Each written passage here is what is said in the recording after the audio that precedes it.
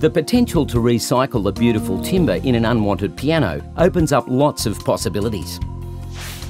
We've decided that the first project is to make a bedhead and base out of one of the pianos. One thing that is important to remember is the cast iron frame at the back of the piano is very heavy. So make sure it's well supported and not likely to topple over. If in any doubt, get some help and lay it on its back before you start dismantling it. Okay, we've pulled it all apart. Now we've just got to select the bits that are going to come together into a bed.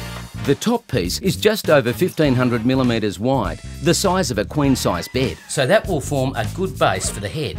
Now let's have a look at these bits. Okay, that's a bit scarred, bit messy. but check the other side, Dean. Oh yeah, that's good. Beautiful. Yeah, no, that'll work. The braces from the end of the keyboard are perfect for the legs or lower supports for the headboard. They're good and strong and we can easily screw them to the underside of the head. Right, yeah. Yep.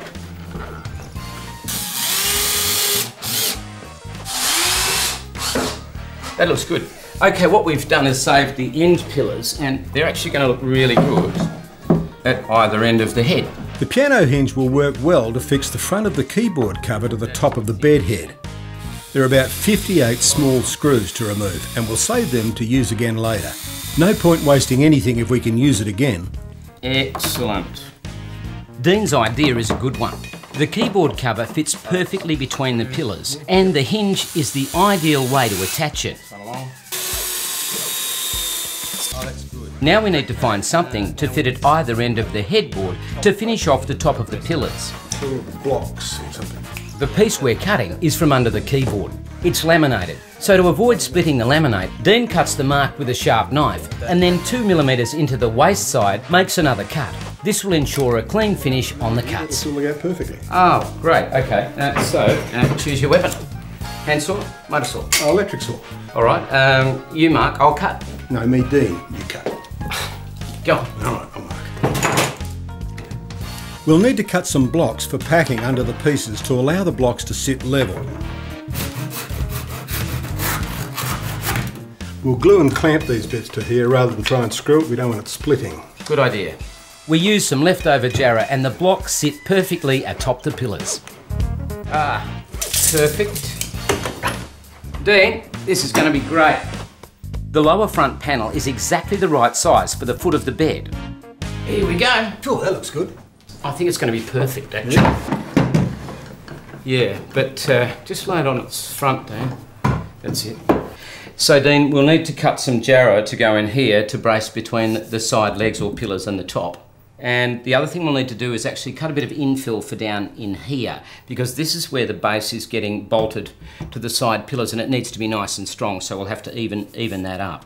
All right, so if you can take off all the paraphernalia, those fittings, I'll go and find the jarrah, we can cut it and glue it on, all right? No worries. Thanks.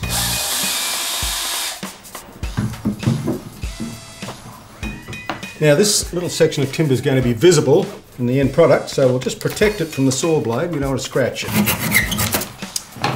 Okay, Dino. Yep. The side pillars need to be fixed with some brace blocks to ensure the foot will be strong enough to support the bed base. So we cut some jarrah and fix it to either end. Okay. There we go. I've got that. Hold that flush with the bottom end there. Yep. Good. Okay, beautiful. Right. Oh, very nice.